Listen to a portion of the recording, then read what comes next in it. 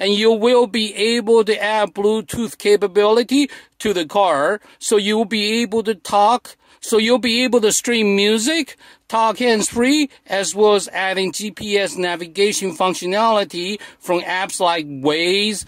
So let me show you how it's done.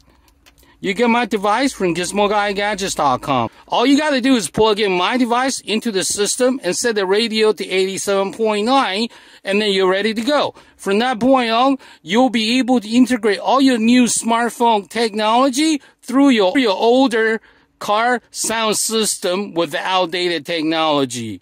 Power on. Bluetooth mode. Waiting for connection. Connected.